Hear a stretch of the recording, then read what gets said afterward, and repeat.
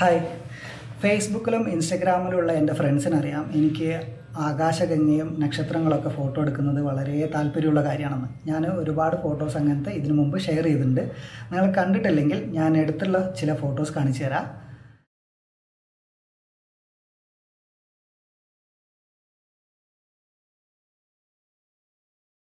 അപ്പോൾ ഈ ആകാശഗംഗ എന്ന് പറയുന്നത് നിങ്ങൾ കണ്ടിട്ടില്ലെങ്കിൽ, അതായത് ചിലർക്കെങ്കിലും ഇത് അറിയില്ലായിരിക്കും, അവർക്ക് വേണ്ടിയിട്ടൊരു വെബ്സൈറ്റ് ഞാൻ പറഞ്ഞുതരാം. 1,00,000 stars എന്ന് ഗൂഗിളിൽ സെർച്ച് ചെയ്ത് കഴിഞ്ഞാൽ ഒരു വെബ്സൈറ്റ് വരും. ഇതാണ് വെബ്സൈറ്റിൻ്റെ അഡ്രസ്സ്. ഈ വെബ്സൈറ്റിൽ പോയി കഴിഞ്ഞാൽ നിങ്ങൾക്ക് ആകാശഗംഗേൻ്റെ നല്ല 3D വ്യൂ കാണാൻ പറ്റും.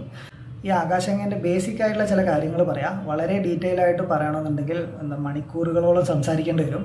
സോ ഞാൻ ബേസിക് ആയിട്ടുള്ള കാര്യം പറഞ്ഞുതരാം. നമ്മുടെ ഭൂമി, സൂര്യൻ, മറ്റുള്ള ഗ്രഹങ്ങളൊക്കെ ഉൾപ്പെടുന്ന, അതായത് സൗരയൂഥമൊക്കെ ഉൾപ്പെടുന്ന ഒരു മഹാപ്രപഞ്ചമാണ് ഈ മിൽക്കി വേ എന്ന് പറയുന്നത്. ഇതിൻ്റെ ഒരു ഭാഗം നമുക്ക് രാത്രി സമയങ്ങളിൽ ആകാശത്ത് കാണാൻ കഴിയും. ചിലരൊക്കെ കണ്ടിട്ടുണ്ടാവും. നല്ല ഇരുട്ടുള്ള സ്ഥലമാണെങ്കിൽ നമ്മളെ നേക്കഡായി, നഗ്നനേത്രം എന്ന് പറയില്ല, അതുകൊണ്ട് തന്നെ കാണാൻ കഴിയും. ക്യാമറയൊന്നും ആവശ്യമില്ല.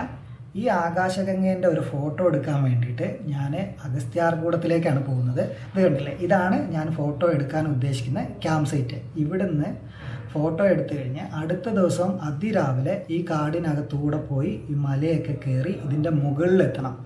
ഇതാണ് അഗസ്ത്യാർകൂടത്തിൻ്റെ ലാസ്റ്റ് പോയിന്റ്. സോ ഇങ്ങനത്തെ ഫോട്ടോസ് എടുക്കുമ്പോൾ നിങ്ങൾക്ക് ഒരുപാട് സംശയങ്ങളുണ്ടാവും. അതിൽ ആദ്യത്തെ സംശയം, എന്തുകൊണ്ട് അഗസ്ത്യാർകൂടം? അഗസ്ത്യാർകൂടത്തിൽ ഭയങ്കര ഇരുട്ടാണ്. അപ്പോൾ നിങ്ങൾ വിചാരിക്കും, എന്താ അഗസ്ത്യാർകൂടത്തിൽ മാത്രമേ ഇരുട്ടുള്ളൂ, വേറെ എവിടെ ഇല്ല എന്നുള്ളത്. അങ്ങനെയല്ല. അഗസ്ത്യാർകൂടം ഈ പട്ടണങ്ങളിൽ നിന്നൊക്കെ അല്ലെങ്കിൽ ടൗണിൽ നിന്നൊക്കെ ഒരുപാട് ദൂരെയാണ്. അപ്പോൾ ഇലക്ട്രിക്കൽ ലൈറ്റിൻ്റെ പൊല്യൂഷൻ അത് അഗസ്ത്യാർകൂടത്തിൽ തീരെ ഇല്ല. നക്ഷത്രങ്ങളൊക്കെ ഫോട്ടോ എടുക്കാൻ വളരെ അനുയോജ്യമായിട്ടുള്ള സ്ഥലമാണ് അഗസ്ത്യാർകൂടം. ഇങ്ങനെ ഇരുട്ടുള്ള സ്ഥലം കണ്ടുപിടിക്കാൻ വേണ്ടിയിട്ട് ഒരുപാട് വെബ്സൈറ്റുകളുണ്ട്. അതിൽ നോക്കിക്കഴിഞ്ഞാൽ നമുക്ക് ഡീറ്റെയിൽ കിട്ടും. ഗൂഗിൾ മാപ്പ് പോലെ തന്നെയാണ്. ഇതിൽ ഡാർക്ക് കളറിൽ കാണിക്കുന്ന എല്ലാ സ്ഥലങ്ങളും നക്ഷത്രങ്ങളെ ആസ്ട്രോ ഫോട്ടോ എടുക്കാൻ വേണ്ടിയിട്ട് അനുയോജ്യമായിട്ടുള്ള സ്ഥലമാണ്. പിന്നെ അടുത്ത സംശയം, ഏത് സമയത്ത് ഏത് പൊസിഷനിൽ മിൽക്കി വേ അഗസ്ത്യാർകൂടത്തിൽ പ്രത്യക്ഷപ്പെടും എന്നുള്ളത് എങ്ങനെ മനസ്സിലായി എന്നുള്ളതല്ലേ. അതിന് ഒരുപാട് ആപ്ലിക്കേഷൻസ് ഉണ്ട്. അത് നോക്കിക്കഴിഞ്ഞാൽ ആ ആപ്ലിക്കേഷൻ നമുക്ക് പറഞ്ഞു തരും ഏത് പൊസിഷനിൽ അല്ലെങ്കിൽ നമുക്ക് വേണ്ട സ്ഥലത്ത് എപ്പോഴാണ് മിൽക്കി വേ പ്രത്യക്ഷപ്പെടുക എന്നുള്ളത്. ഇപ്പോൾ അഗസ്ത്യാർകൂടത്തിൽ ചെക്ക് ചെയ്യാൻ വേണ്ടിയിട്ട് നമുക്ക് ലോകത്തിൻ്റെ എവിടെ ഇരുന്ന് വേണമെങ്കിലും ഈ ആപ്പ് വെച്ചിട്ട് ചെക്ക് ചെയ്യാവുന്നതാണ് ഏത് സമയത്ത് അവിടെ പ്രത്യക്ഷപ്പെടും എന്നുള്ളത്. പിന്നെ ഇതെങ്ങനെ ഓർമ്മ വയ്ക്കുന്നു എന്നുള്ളത് ഞാൻ ഇപ്പോൾ പറഞ്ഞല്ലോ. ഞാൻ ഇതേപോലുള്ള ഒരുപാട് പേപ്പർ വർക്കുകൾ നടത്തിയിട്ട്, അതായത് ഇൻഫർമേഷൻ കളക്ട് ചെയ്തിട്ട് ഒരു നോട്ട് പ്രിപ്പയർ ചെയ്ത് വയ്ക്കും. സോ ഇതെല്ലാം ഓർമ്മിക്കാൻ വേണ്ടിയിട്ട് ഞാൻ ഇങ്ങനെയുള്ള നോട്ടാണ് ഉപയോഗിക്കാറ്. സോ ഇനി അടുത്ത ഡൗട്ട്, ഇങ്ങനത്തെ ഫോട്ടോസൊക്കെ എടുക്കാൻ വേണ്ടിയിട്ട് ഒരുപാട് എക്സ്പെൻസീവ് ആയിട്ടുള്ള ക്യാമറ എക്യുപ്മെൻറ്റ്സ് വേണോ എന്നുള്ളതാണ്. വേണ്ട. നിങ്ങളുടെ കയ്യിലുള്ള മൊബൈൽ, ഇപ്പോൾ എല്ലാവരുടെ കയ്യിലും ഗോപ്രോ ഉണ്ടാവും. ആ ഗോപ്രോ വെച്ചെടുക്കാം, മൊബൈൽ വെച്ചെടുക്കാം, DSLR, അതായത് ബേസിക് കിറ്റ് ലെൻസ് ഇല്ലേ, അത് വെച്ച് പോലും ഫോട്ടോസ് എടുക്കാം. ഇങ്ങനെയുള്ള മൊബൈൽ, ഗോപ്രോ, DSLR ഇതൊക്കെ വെച്ചിട്ട് എങ്ങനെയാണ് ആകാശഗംഗേൻ്റെ ഫോട്ടോ എടുക്കുക എന്നുള്ള വീഡിയോസ് ഞാൻ വരും ആഴ്ചകളിൽ ഷെയർ ചെയ്യും. ഇനി അടുത്ത ഡൗട്ട്, എന്തിനു വേണ്ടിയാണ് ഇത് ചെയ്യുന്നത് എന്നുള്ളത്.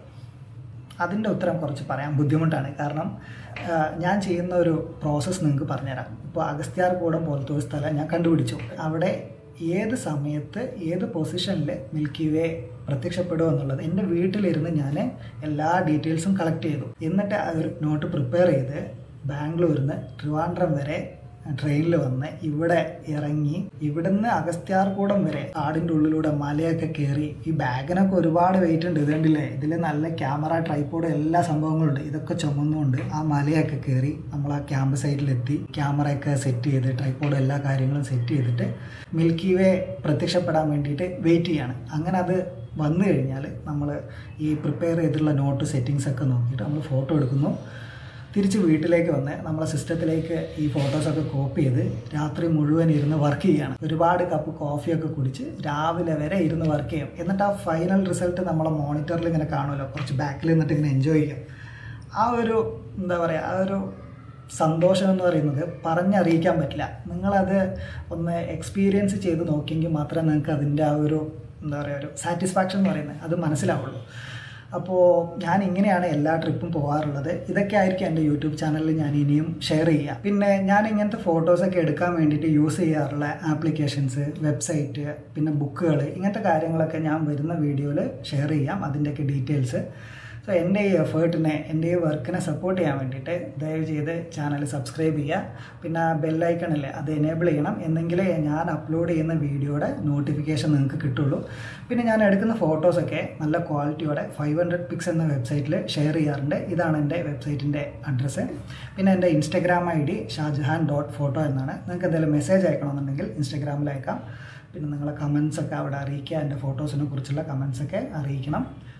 സോ വേറെ ഒന്നുമില്ല. അപ്പോൾ നമുക്ക് അടുത്ത വീഡിയോയിൽ അഗസ്ത്യാർകൂടത്തിലെ ക്യാമ്പ് സൈറ്റിൽ വെച്ചിട്ട് കാണാം. ബൈ.